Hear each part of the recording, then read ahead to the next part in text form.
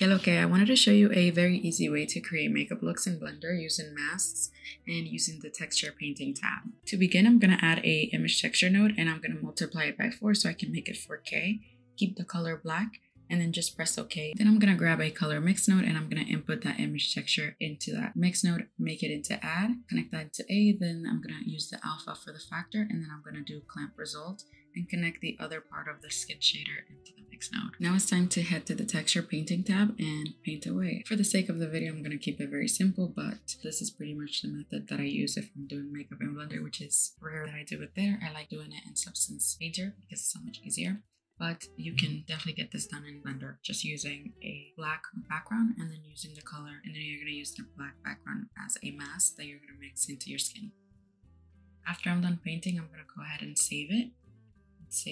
I do 16 and then 0 compression and save it as a PNG, or you can save it as a TIFF file, and then you can continue painting. And once you're happy with your makeup, you're going to do Alt S and then you're going to save it again. And then it's going to reload into your image texture and then you will be able to see it on your skin. Sometimes I like adding a bright and contrast node or a hue and saturation node just to bring those values up a little bit and make it more saturated, or bring those values down. But that's pretty much it for this trick. Just use a black texture map with color on top and then you can mix it onto the skin and make a makeup look.